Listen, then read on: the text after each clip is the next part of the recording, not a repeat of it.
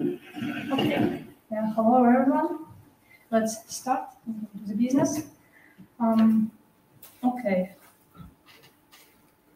Yeah.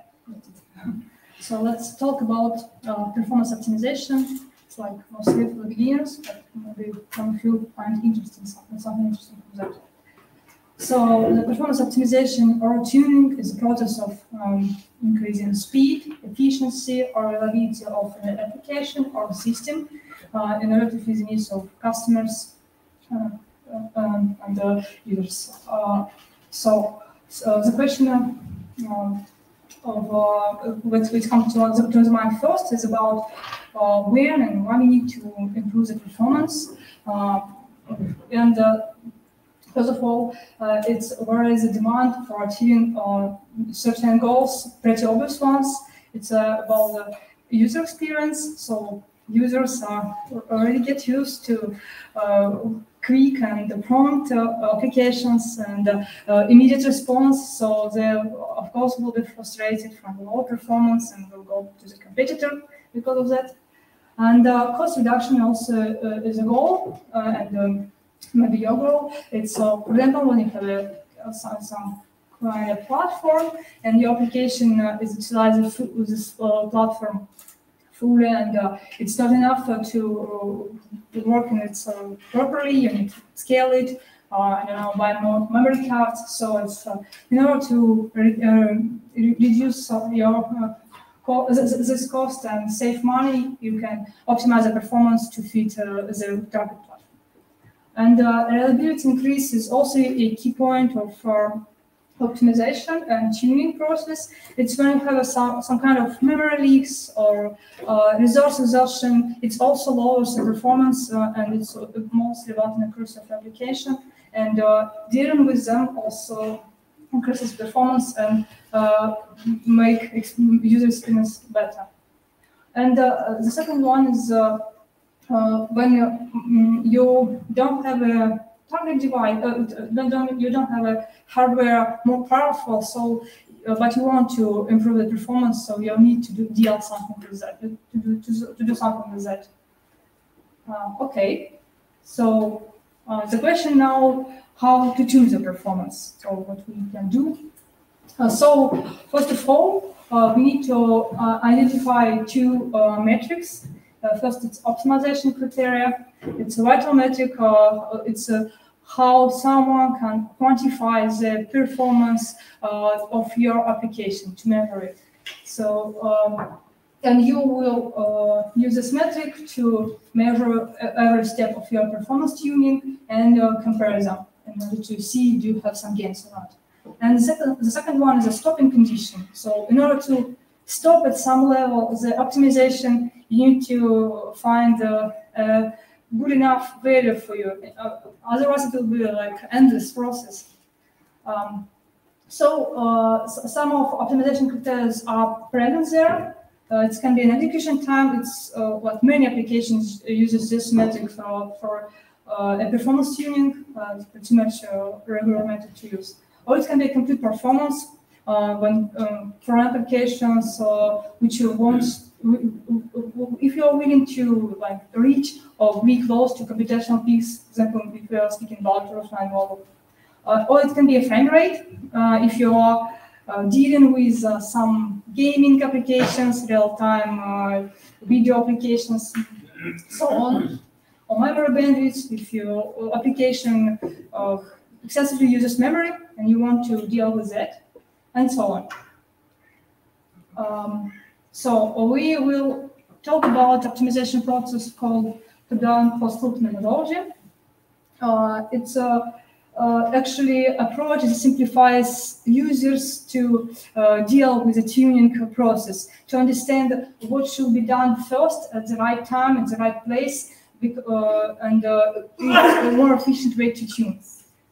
For example, here you will see have like three rectangles, and it's a priority of optimization that should be taken into account first. For example, first we need to see at the system level tuning. If you have some kind of processor bottleneck or memory bottleneck or something wrong with network issues, or these face issues. So you have like a very small memory, physical memory. So this can hide your application bottlenecks, and if you first starting with application level tuning, you will not gain much, because actually any of these issues can beat it, and it will be an efficient way of tuning. And as speaking of application level tuning, it's about dealing with multi-threading issues and synchronization issues when loading imbalance, also APIs used, are they efficient or not, and so on. And the latest step is when you are thinking that my application is well enough, it's well optimized, I can use it, but it still doesn't meet the criteria, the stopping condition. So for that particular purpose, you can run a microarchitecture level tuning and to see what's going on with central processor architecture. Do we have some inefficiencies in instruction use, execution unit use, or there is some branch mispredictions, or maybe it's cache misses, you are using external memory, and so on. So yes, and one more thing, the second part of this particular methodology, and it's about the closed loop part. It's here the closed loop. It's actually iterative process of tuning. So to reach the particular stopping condition, you need to repeat after each iteration, and in each iteration you should particularly concentrate on one thing or one performance issue. It's an efficient way comparing to spreading between several issues. Oh, I have this problem, and then fix it, and you can gain or cannot gain, and don't understand its actual reason or what's actual bottleneck was there. So first we need to, suppose you have an application, you define a baseline. We will talk about this later. What is a solid baseline? But you need to define the baseline of your application, and this should be a true application, not like some artificially lowered application with low performance, or otherwise like a very high optimized application, because you will not gain much and it will not be truly kind of optimized process for registration. So it should be a real application with a real condition, not like a stress test. Then you, after defining the baseline, you are gathering performance data using better to use profiles, of course, because it helps you to do it quickly than manually. Then you are starting analyzing process and identifying the issues, the main dominant bottlenecks of this particular data you operate. And then you are using you can use advices from performance tools. Mostly performance tools show you the particular bottleneck by highlighting the issue using red flags or some another tools, and you can see and then apply this particular advice and tune your application, and test again to see do you reach the stop condition, do you have an improvement in the performance gain from that. And if a stop condition is met, then we are okay. If not, we repeat the process. So, and the key points to navigate through this closed loop. Yes, use the right workload, build a solid baseline, and measure in such a way that data of interest is minimally affected. But that means, like, if you're using a profiler, maybe some kind of self-reading profiler that measures your performance and introduces a big overhead, then you cannot understand the actual real performance of your application from that. So you need to use the right way to measure performance. So then you need to first put unexpected results, because it's mostly hint for the design level optimization, and your design your system not very well, and you just missed something and don't know, maybe there are some issues with that. then you focus on one issue at a time, as we're talking. Then you can see several alternatives how to fix a particular problem. For example, if you have a memory issue and you are using an external memory because of a bigger workload, you can use cache styling techniques to deal with that, or other things, and you should see on this and verify which one is the most simplest one, and it gave you like a good performance. And yes, and verify the result meet your expectations. And also the correctness is not broken after optimization. Okay, so and about the baseline, going back to the baseline, how to build a solid baseline. You need to use you can use two-side compiler flags. So use the release mode, the obvious thing, to include the optimization, and or two or three flags include optimizations for your particular application. Then you can compile a target-dependent code. For example, knowing you are using a machine which utilizes a high instruction set architecture like AVX or 512. Then you can provide the particular compiler options in order to utilize it, and you will gain from that because you will use a wider vector registers.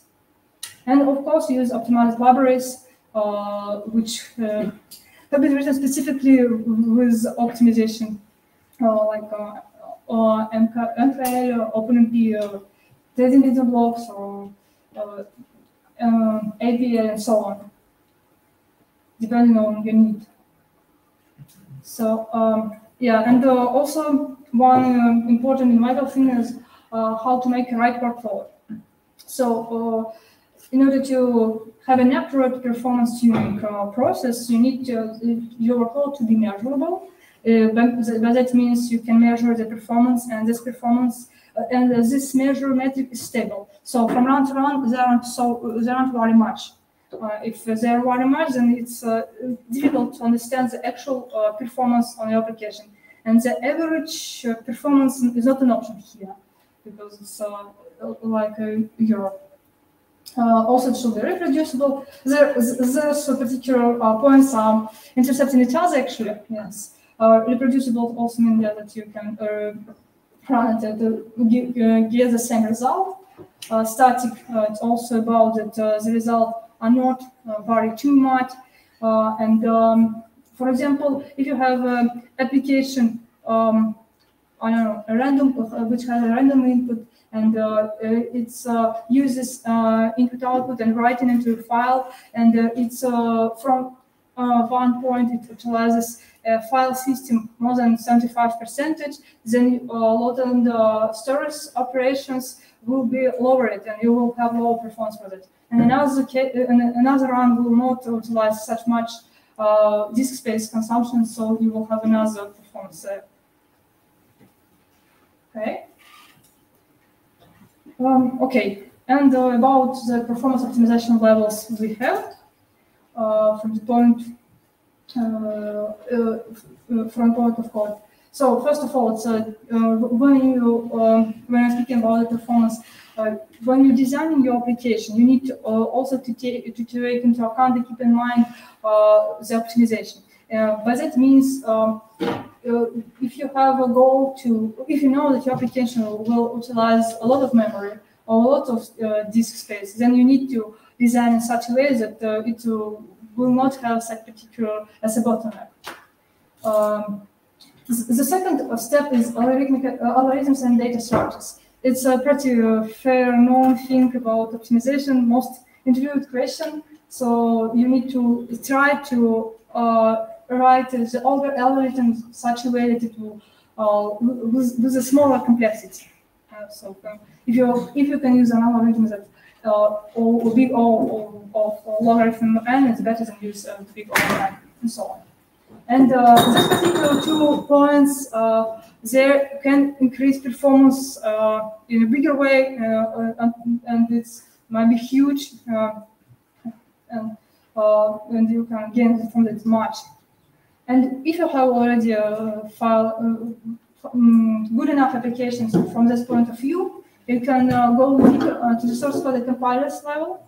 It will increase performance in a limited way, but still you can gain from that. And by this means like some optimization techniques from the source code, like inlining, loop function optimization, like loop fusion, loop unrolling, also cascading technique can be here, and so on. And also it includes vectorization using vector units of a particular CPU, and the parallelization is about multi-threading, so you can use several CPUs if you have it. Okay. Great. So yeah, let's look at the application of the day. So which we will profile today and see how can we optimize it. So we will take a look at on-body gravity simulation. It's a sample application. It's kind of pretty much I can say HPC application. So let's consider a distribution of point masses located at R1 to Rn, and they have masses from M1 to Mn. So we'll calculate the positions of participles after certain time interval using Newton law. And here, what is placed here is actually a core logic of this particular sample. So it's a struct participle, which we are using. And here, like you can see this 4 red lines that are highlighting 4 loops that we have. And first, and you can see that comment update acceleration is a first part of our core logic of this particular application, which actually about acceleration update was using some math and computations there. And the second part is position and velocity update after acceleration is calculated. So we will later take a look at this particular source code and try to optimize it. Sorry, we need more ventilation, I think. There are a lot of people in the room, and can you open one of the main doors if possible? Organizers, if possible. There's a lot of feet inside. Okay. Okay. Okay. So about this particular sample.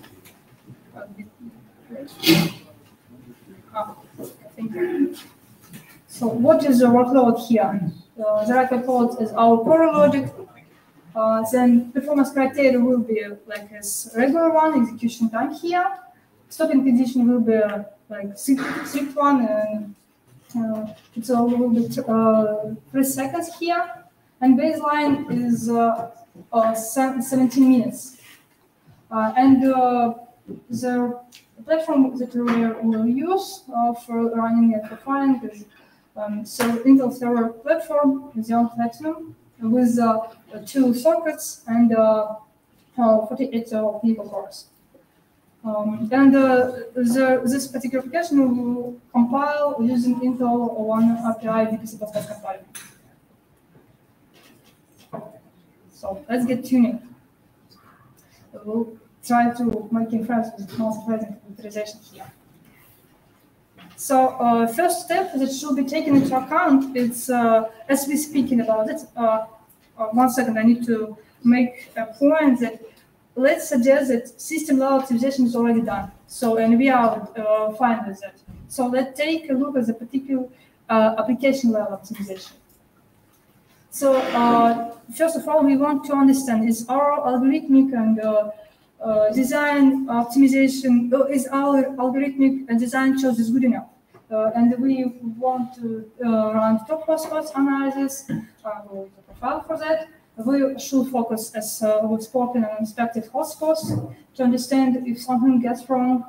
And then also the good key point here that we need to focus on large hotspots, that are heaviest hotspots, and spend a lot of the time of the application, because it doesn't make sense to optimize the smallest one. If you're willing so, and because you think it's easier, it still will not help because it's a small improvement. Better to start with a large one and understand how to optimize them. So it's a top hotspots analysis report from VTune for our particular sample with an embodied gravity simulation. And actually, there is no unexpected hotspot found. So we are good with our current implementation from design and algorithmic choices. Here you can see that the gravity simulation run is a top hotspot. It's taking 879 seconds. And this is the function in which our core logic is located. So you can see here on 70s source line, there is, sorry, it may be too small. Sorry for that. I can say this. There is written the gravity simulation run function, and here below is located our core logic that we are going to optimize our workload. So the next step then is to run the performance snapshot that will help you to see the quick view of other areas of possible bottlenecks. It shows some information about logical physical core usage, it's about vectorization, about architecture usage. So you can see which it's a quick view to see which area you should try and should try first, second, and so on. And we can see actually that first of all, we can see to the core utilization, and we can see that effective CPU utilization is just exactly 1%. And yeah, that's true because our application is a serial code. It's not multi-threaded yet. So let's, but as you remember, we have 48 physical cores and 96 logical cores. We can gain from them actually much. So let's try to apply some multi-threading approaches there. I have chosen OpenMP threading because it's less intrusive to the code, and you can just write fragments to already existing loops and gain from that. But you can try different threading design options using threading feature of Advisor. It can help you to prototype different threading models and the workload combination, which, for example, which particular number of CPUs you need for your workload, and so on. So here we have our first part of core logic acceleration update, which we are using Pragma on parallel flow. And the next part, the second part, is also parallel using Pragma on P4, and we here using reduction for the energy variable because it's actually an addition from each iteration. So it cannot be parallelized well, but using OpenMP, it can do efficient reduction by summing it in the end, and it will calculate each energy to each iteration to put it in the buffer, and then in multi-thread it will sum them efficiently. And we don't need to do something with by our own. So, okay. After that, we need to rerun our analysis and see how we get from that. So our baseline was 17 minutes, and after multi-threading, we have 19 seconds. So pretty much good one. Yes, of course, because we have good hardware here, like with 96 logical cores, and we can see that the result of our analysis shows us that effective CPU utilization now 93% compared to 1% what we had previously. And below is a view of our logical threads, and you can see that all of them are fine, fulfilled with work. So, but yeah, we still not meet our stopping condition. So we need to do one more iteration. So let's get that. Get the performance snapshot again to see which areas we can improve. And you can see that now that logical core utilization is not red flag. So it's okay for us because we are using and utilizing it very well. But we can go to the vectorization part and see that we have actually auto-vectorized code. The compiler tried and did what he can do for us, but it's not efficient. You can see here we're only utilizing 23% of packet or vectorized floating point operations. There can be different reasons for that. So, for example, you're using some particular things that damage your vectorization. You are not using the right data types, or you are not using good memory access path and so on. Okay, let's yes. Oh, it's also about the instruction set. If you're utilizing the lowest one, you will have a less performance. So what is vectorization? If somebody is not familiar with it, we can speak about that. So it's a process of transforming your program from working with a single value to at a time for instruction to a vector or array of values at a time for instruction. So I can say, like, in a regular way, our instruction will take an appearance as a single values. But the vector instruction, it works with vector registers who can take arrays of elements, and also it can sum or add or divide this particular data at one instruction at a time. For example, instead of that, when we are summing two values, we will sum up to 8 values. And here we have an example for that. For example, here we will go through 16 iterations, and here we will go through the 2 iterations actually, because first addition will sum 8 elements, and the next addition will sum other 8 elements. And instead of taking 16 iterations, we will take only 2 iterations. And also we can depict like of iterating, which will less iterate, and also performance optimization. So which particular vector types we have Intel Central CPUs have is their default, the oldest ones Intel SSE ISA, instruction set architecture, which can work with single precision floating points, and can work at a single instruction can work with up to 4 floating point elements at a time. And about SSE2 instruction set architecture, it can work also with it's 128 byte wide vector register. It's also 128 wide, but it can work not only with single precision, but with double precision and integer operations, different types.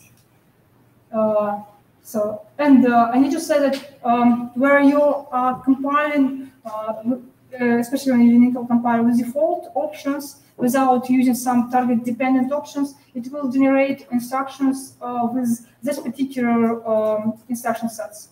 It will not gain from the freshest one, the highest one. So we have a second type of highest vector instruction set ISA. Instruction set architectures. It's called Intel AVX. It's a wider vector register, and it can take up to 256 bits. And AVX works with single precisions and double precisions with floats, and AVX2 can work with intervals 2 and bits. And the highest and widest one is AVX 512.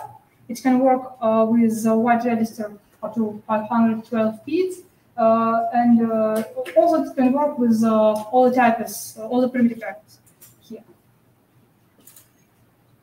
Okay, so one more slide about vectorization, and we will see here artificial assembly for the particular.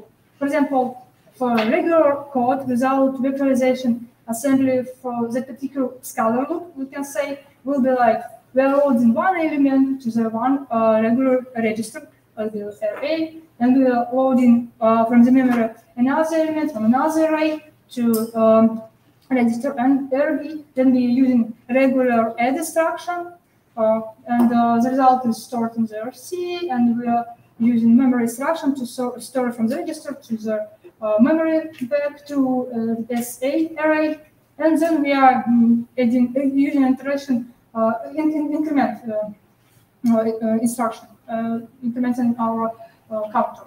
And assembly for vectorized loop will use another type of instructions called factor or vectorized instructions. It will load not one element but four elements, and it will load not to the regular register to the vector register. And the same for it will be done for both buffers. Then we will call vectorized add instruction or factoring instruction that can work not with single elements but with buffers. And then we will call packed store instruction that can store a buffer back to the array.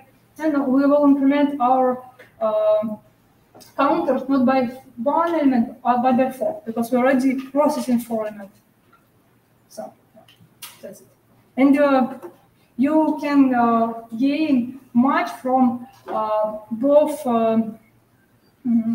performance techniques, from multi-threading and vectorization. It's in ideal world, it's like a multiplication of speed up multi-threading to speed up of vectorization. But in real world, we are bound to managing resources, some synchronization primitives we are using on communications, and so some runtime overhead to 4 threads, and so on. But how it works actually, you have several CPUs, and each CPU has its own vector unit and uses its own vector register. So you first utilize CPUs using multi-threading, and then each CPU utilizes vectorization. And it's how we are gaining from that much. So now we'll get back to the analysis. Enough theory. So we are using here vectorization analysis. This can show us what defeats vectorization or why our vectorization is inefficient. And here, Profile has recommendations for us, like that can help us to understand what's going on. And here we can see that our headless loop, actually our core basic logic first part, contains data type conversions. And because of that, we don't have a efficient vectorization and can gain from that fully, because we cannot put into the vector register the smallest type. We are putting the type to which we convert one. So, and the recommendation here is try to fit the smallest, try to use the smallest type that fits the needs, and use the entire vector register. So we'll go back to the code.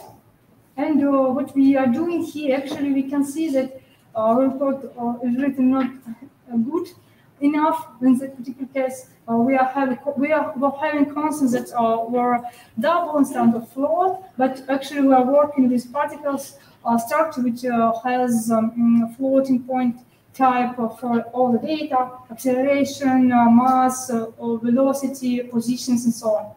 So we are fixing all the places. We see there are the types, and also here you can see that for distance inf variable, here we have a constant without literal. It's also a double, and after the types conversion will convert distance inf to double, and we are putting here also f literal in order to make them float. So after that, let's rerun performance analysis again and see how we can get from that.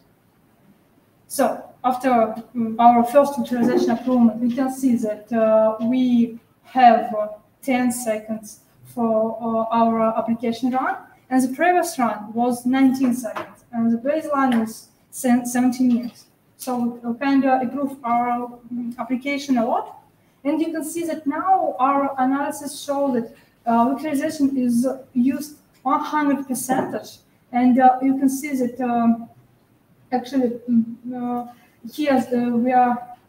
So yeah, that we are using packed instructions at 128 bit. So the smallest one. And also vector instruction set points us to SSE to SSE. Let's let's think about this and see what we can do with that. So we are rerunning our analysis. And yes, one more time, sorry, I told a spoiler for the slide. So one more time, we will see vectorization analysis report. And we can see that there is a recommendation that actually on our machine, there are highest instructions set available. It's AVX of 112. And in order to visualize this, we need to provide a target-dependent option, one of the suggested ones. So, okay, let's do this. Update our make file with an option and repeat the analysis. And we can see that we still, again have a performance improvement there. Previously it was at 10 seconds, now it's 4 seconds, about 8, compared to the baseline 70 minutes. And we can see now that vectorization report shows that we are using 512-bit packet instructions or vectorization instructions. And also the vector instruction set from the vectorization analysis shows us that we are using every 512 instruction set architecture. So yeah, but we still not meeting our stopping condition, which is 3 seconds. But yeah, we're close enough. So let's take one more iteration here. Okay. So now we can think that our application is well enough optimized in terms of application level. And we can think about microarchitecture level optimizations here and try to explore a microarchitecture of a central processor unit. So a little bit about microarchitecture here. Our central processor has two halves. The main halves, it's a front end and back end.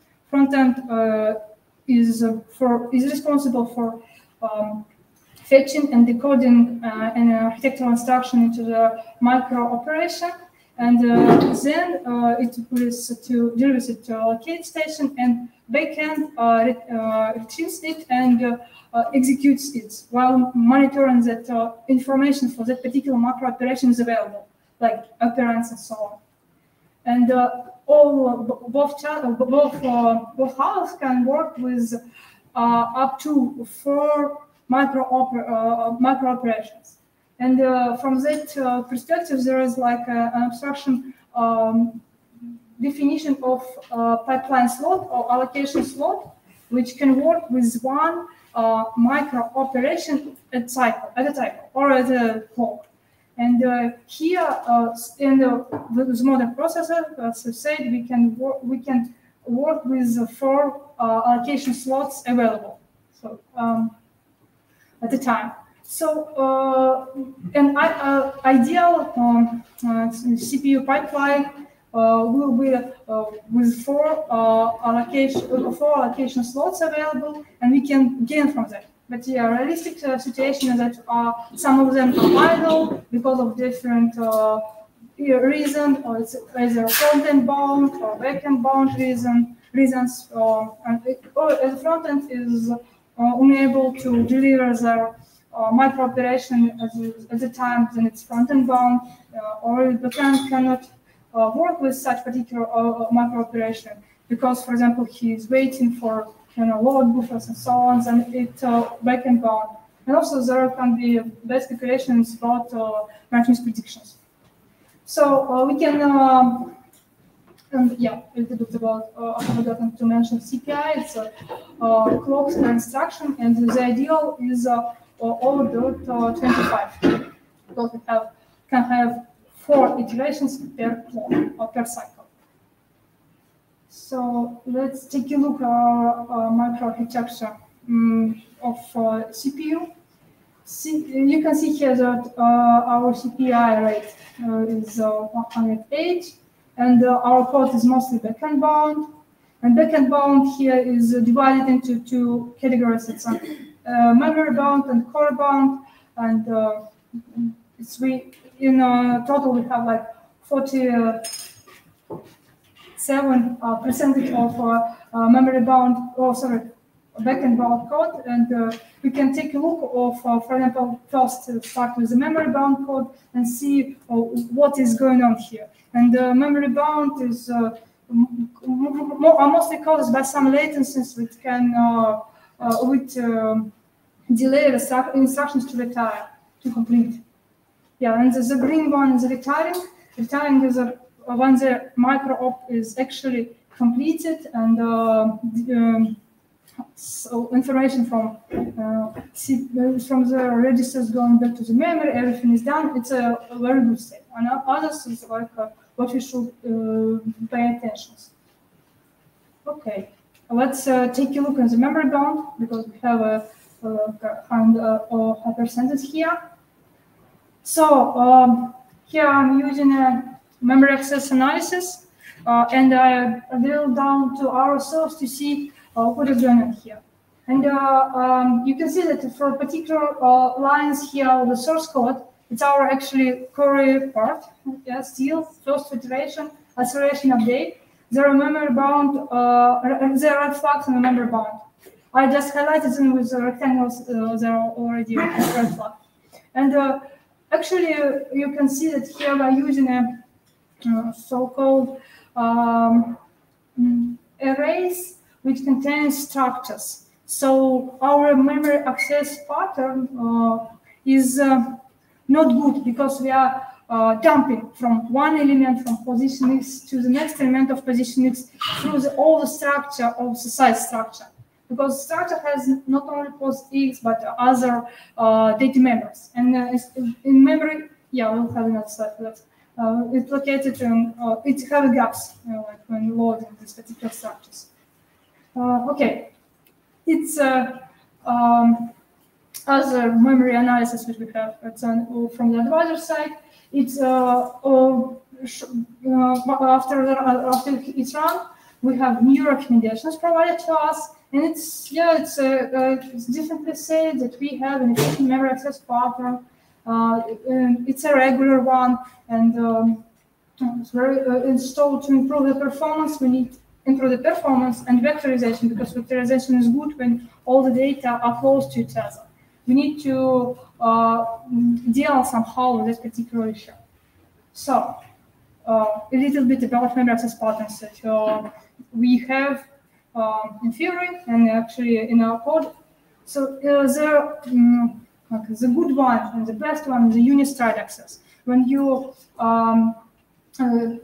when all the elements are subsequential, and you can go with a unit step to the next element. But they are best to fit to the caches, to the vector registers, and so on. Constant stride access, and where you actually go to the next element from a gap. So you have the first element, the second element is like a 3 element more. And it's actually, in our case, because we have a structure, and a structure has not only one element, but for example, here the structure has 4 elements, and the next first element is 3 elements far away from the previous iteration. And wherever stride access is like a random access. When you, I don't know, have for some another array that is indexing array, and it's unpredictable which particular place of the next iteration we should take. So it's the worst for vectorization and caching and so on. Okay. Yes, seamed. Oh yeah, I forgot to mention what does it mean. Seamed is single instruction multiple data. It's about vectorization actually. So vectorization, or SIMD, is effective when we are using unistride access, as we've spoken. So instead of getting array of structures, which we have now, yeah, it also can load into the vector register. In the started load store operation required multiple load, shuffle, and sort together instructions. So actually, processor compiler can deal with it. We don't need to do something. We also have vectorized, but it will be inefficiently vectorized. But if we are changing from the array of structures to structure of arrays, when we have like structure and each elements in all elements will be an array, so it will be contiguous memory. So we will gain from the vectorization more. Single is compatible with starting memory accesses. Okay, then let's rewrite our code. So you can use as a manual rewriting. It's actually I have used this particular presentation, but also we have an Intel SDLT library, sim data layout templates library that can help you to make less introduce changes to the code to change from array of structures to the structure of arrays. But here we are just rewriting code just for the sake of more understanding. Here you can see that the changes are, so particles like a single structure now, it's not a vector of structures. It's a single structure, and it contains vectors for each participable data member for the position, for the velocity, for the acceleration, and the mass. And here all the accesses are now unit-stranded. Okay? See how we gain from that. So yeah, we finally met our stopping condition. We have 1.5 seconds of the execution time of our application with all the changes done, and it's like 689 times improvement from our baseline. So pretty much good. And you can see that how now our microarchitecture is looking like. And you can see that below is like a table with average characteristic about which particular percentage is good for each category. And yeah, for our part is HPC application because it's more like HPC with extensive compute operations. And for retiring we met. The average good value for backhand bound, its memory, it's a little bit under, and for front-end bound, yeah, we're also under, so not over the metric. It's back, but not much because we already met our stopping condition. So, yes, of course you can go deeper. You see that we didn't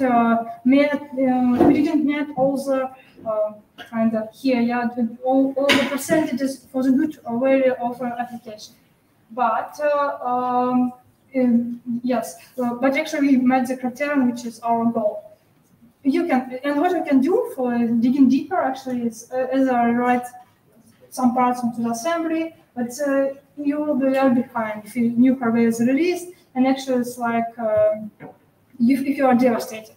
So yeah, the best approach is measure the CPI whatever you do in order to understand what's going on with such a particular fine-grained tuning. And also, it's like a modern one. For now, you can consider uploading code to some accelerators like GPU, FPGA, and so on.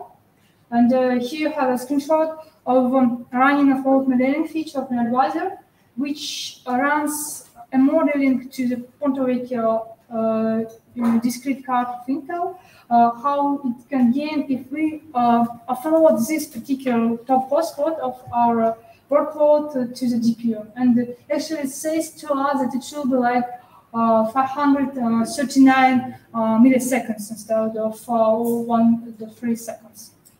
But yes, in overall, we also need to take into account that there should be some part of CPU preparing code for GPU, and it's also for modeling also shows such information. And also you can do then using the profiles. You also can optimize GPU code if you have some bottlenecks there. Okay, our optimization results. Just if somebody is already forgotten. So we have optimized it from 70 minutes to 1.5 seconds. Pretty good for us.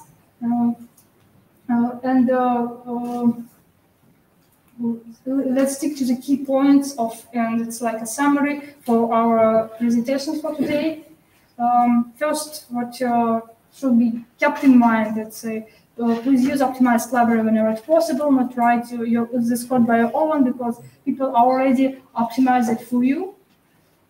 Get a solid baseline with a real-world application that you use regular conditions of the system and so on. Define optimization criteria for your workload. It also should be a considerable choice because depending on what you want to optimize. So profile code, use compilers. First, fix your design and algorithmic issues in order to gain margin. Vectorize and parallelize, and have the compiler with the options rather to go wild with the sample. Yeah, that's it. And so use the links. Thank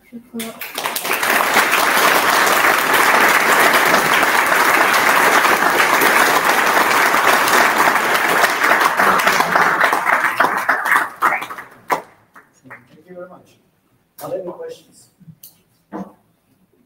Please. Hi. Nice talk. Thanks. I wanted to ask, so you showed how this works with the Intel VTune profiler. How much of this can you do with the, I mean, I don't need to mention names, but pick the most used C++ IDE out there by, I don't know, companies starting with N. How much can you achieve? Can you do everything, or can you do something? What can you do? What can you not do? Thanks. You mean if I'm using their compiler or their profiler? Because I have both.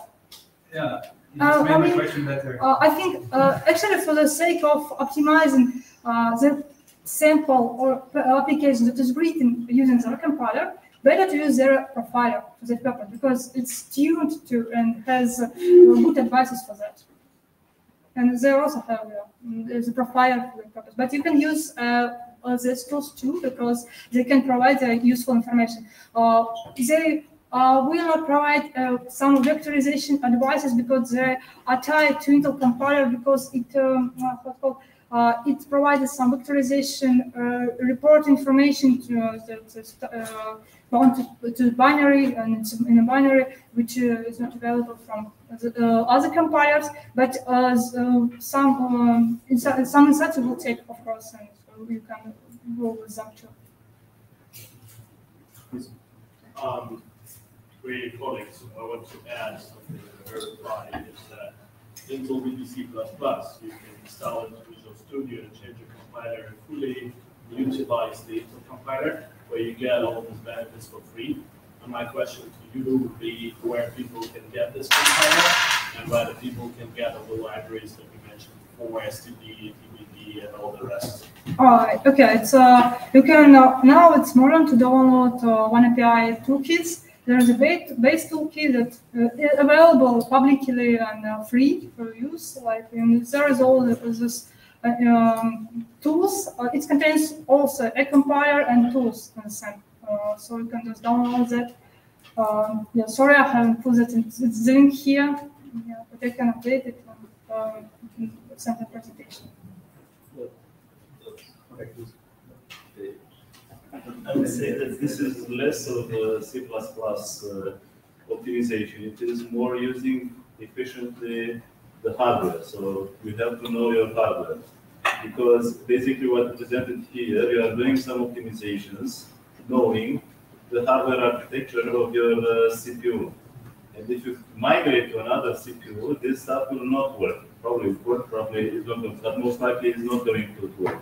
So if you, as an application developer, if you write directly software using all these optimizations, you're going to write software which is not relocatable to other architectures. And actually I faced this kind of issue once to one of our suppliers, and I said, hey guys, give me the software and I will put it on a different SoC. And they could not give me the software, because all the optimizations that they done were for that particular ARM architecture. They could not migrate to a different ARM architecture later on. So this is relevant for the framework designers with developing the libraries. Okay, I developed a library, which, if I know the hardware architecture, I'm using this tip and mix. And later on, to smart architecture and the application layer, I can decide, hey, if I'm here, I'm using this Intel library. If I'm on an ARM architecture, probably I'm going to use something from elsewhere, and so on. Yeah. So I would say that it's not really correct to say C++ optimization, rather architecture-based optimization. Yeah. When I'm working, we're not speaking about, it's like an example of C++, and you actually optimize not only C++ application, Fortran, C# and other applications. It's not. I'm speaking from an engineering manager perspective. Yeah. I'm used to criticize. Yeah. Sorry, but in Intel compiler, we do check CPU ID. So if we compile for Intel, the modern compilers will check for Intel, and we'll be backwards compatible. No, this stuff will not run on an ARM. Here. It depends if you have OpenFP will run here. if you have a predefined library which includes all the architecture, it will run. With the right architecture, yes, because you select that on that. Yeah. So, next question.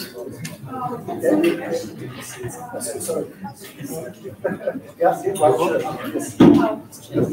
was wondering about the stopping criteria. So you have 1,000 seconds and you look at the code, and if you can guess that it will take less than 3 seconds, how do you come up with that? I usually look at my code and I think it's perfect, and I don't. I mean, it's a good question actually. Most of them, I think, should be either directed by your, I don't know, you can have a task like this. So we have such hardware, and we want this particular application run faster, for example, and you have a deadline criteria, like it should be such seconds. And then you will think about how to optimize it. You shouldn't okay, or you can start from something, like at least I will decrease it twice. So it's not like a methodology for that. At least I don't know the methodology. I will use either your suggestions from the first a pessimistic one, or as it's kind of what's called it's a task from somebody that already wants you to optimize performance because he needs it for his particular purposes.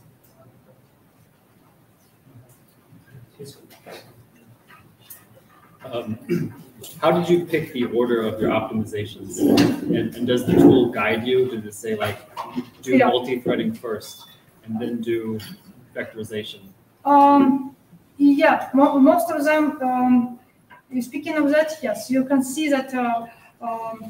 From the sake of vectorization and multi-threading, there is no actual guidance what you should do first. I mean, in terms of profilers. But as for other things, most of them have in terms of advisor, have a recommendation with a high confidence. They're showing you it's a first priority recommendation with a high confidence, and please apply this first. It should be much more gain from that than the next one. So profile must be doing that for you, they're guiding.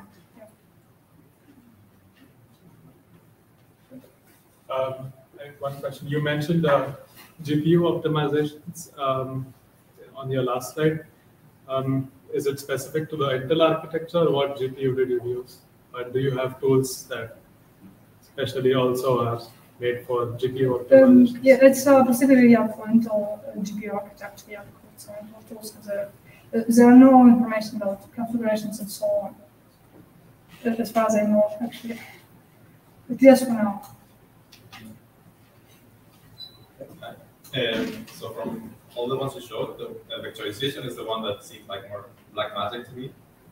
Is there a way to ensure that this is used, or can you give some tips on how to change your code so that vectorization is used in your for loops or your data access? You mean how to understand that it's required? Or?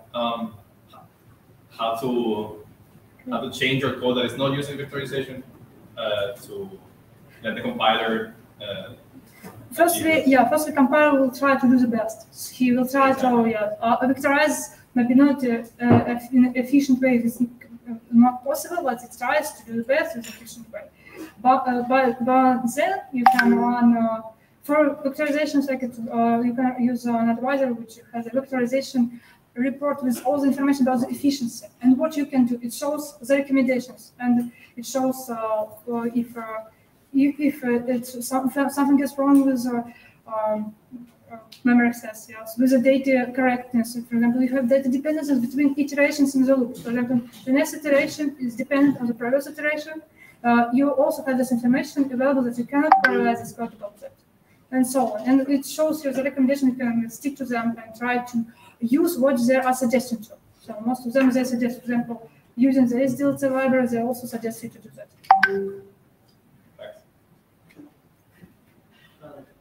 Thank you very much for the talk. Really good. I have a comment about applicability for different platforms. I think the general advice approach and all this are applicable for kind of any language and really speaking any platform. Yes, so it's not really that tightly coupled with the Intel architecture. Plus, vectorization is available on Intel and also memory access and advice on algorithmic complexity. That's all universal.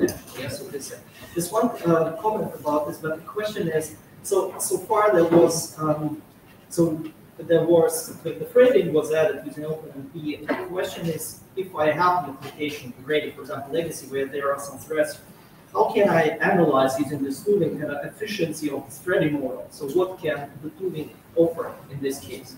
So just in general. You have a trading feature and advisor that can show you, can help you prototype actually what trading model can be used in an efficient way here, more efficiently. And also you have a trading analysis on VTune that can help you understand how efficient you're trading and what can be done. Is there a question about that? Or? So if, for example, I have some shared data, yes, and most of the time is actually spent in some synchronization primitives. So will I see that somehow? Yeah, the guys need to tip me that, yes, you'll see that. Yeah, you so can run trading analysis in VTune. Thanks. Thank you. Okay. Hi, thanks for the talk. I have a question that comes on the compiler. So if I understood correctly, it was compiled with Intel compiler. Do I get the same depth of information if I use GCC or Clang, on which I think now the Intel compiler is based? Or do I really need to rely on the Intel compiler to get the full extent of the information? You can use a GCC compiler or MFC compiler, any of them. You will have useful information. Yes, it's said, or some of the optimizations that are pretty common for that, and they will be shown also about the memory access, about the data correctness, and so on. They are not tied to the compiler. But yes, some vectorization advices will not work with it. GCC has a vectorization, of course, and you will also gain from that. But not all the advices are kind of that we have for Intel. We will show for GCC because we don't know how to show it. So yeah, you will have I think insightful information, but not much rich as for Intel. Okay, thank you. Then I have like follow-up on that.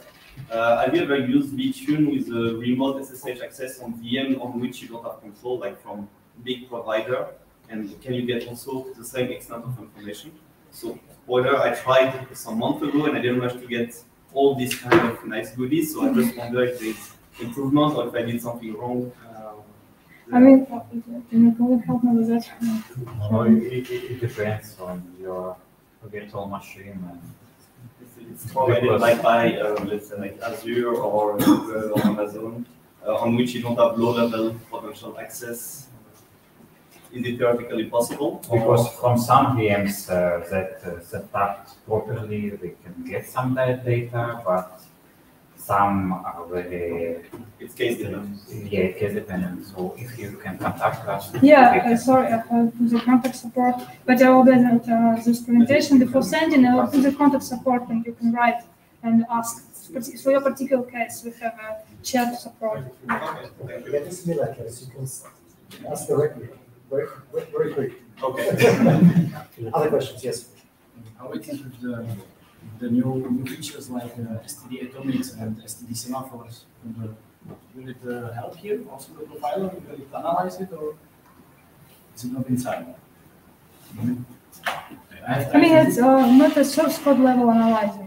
I mean, so more deeper, depending on what you want us from atomic point of view. I mean, is it efficient or not? That's the question. It's like that synchronization. The indexes are very slow compared to the same. The index is very slow compared to the STD. I think we will show this information as measurement, but we are not we are not identifying the source code. Is it atomic or not, or is it STD thread and so on. But you will see the information in the trading result, how efficient is it, and so on. Okay, so we will show. I think yeah. So just measurement. Yeah, just measurement. Advise what to use instead.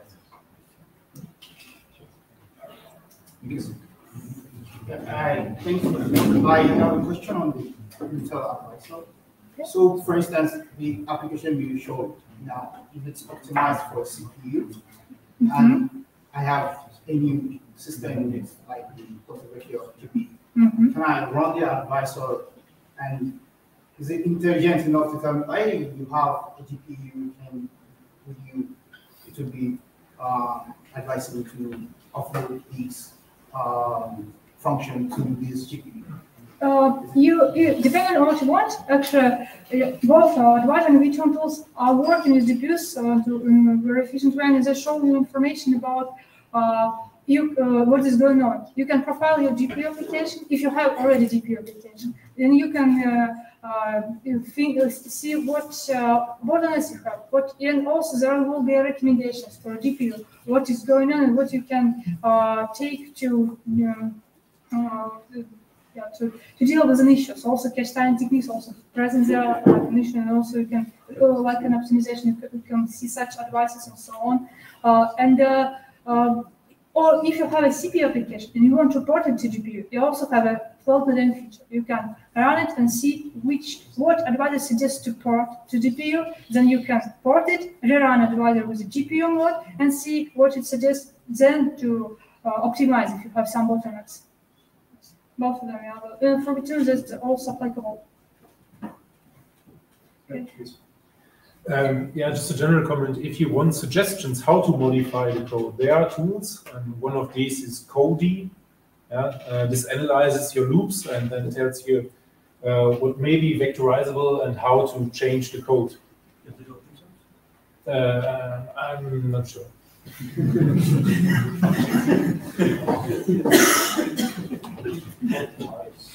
Any more question?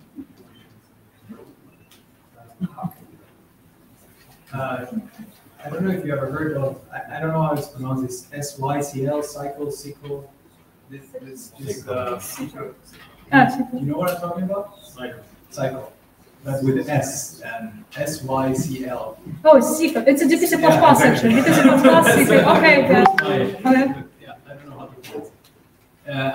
How did this play with this profiler? Can you still profile this kind of thing and get some useful information? Yeah. Depending, and it doesn't actually depend on what you are. You can use the seeker for floating code from GPU, or you can run it on CPU, and also you can profile it and see some advices for the particular seeker application. Yeah, it's supports this. Thank you for the talk. Just have a question regarding this tool. Can it catch the fault sharing problems? Like in your example, that you modifying from the same platform that can validate caches on the other code. Yeah, it can. Both, I think, maybe access Newton. Microcache analysis. Yeah, no problem. Like top-down methodology has such metric, and we have also cookbook beside. Yes, yeah. This cookbook means how to detect fault sharing problem, how to fix it. Yeah, both VTune and Advisor can do that actually. Microarchitecture for VTune Advisor, it's like a set of analysis, and you will see the recommendation for that. It's a fault sharing. Some applicable advices. Yeah. One more question? Okay. So thanks for the talk. All I've seen so far was mostly focused on like running something in a loop or like repeated work. Can this analyzer give some advice or insights into like code execution? So like let's imagine not talking about like a cold file system cache, but like some generic piece of code, and maybe it gets called often, or maybe it doesn't get called often. And so it's just part of some bigger program, and then the instruction set size, or like impact on an instruction cache, and other aspects, bound prediction, things that might be perfectly predicted in a hot loop during benchmarking, will not show up in the same way if you just run it once or just occasionally as part of a bigger program. Does it help in some way to analyze this kind of situations, or is it just mostly focused on like you run this hot loop and that's what we're analyzing? Yeah, about the question, I need to think about that.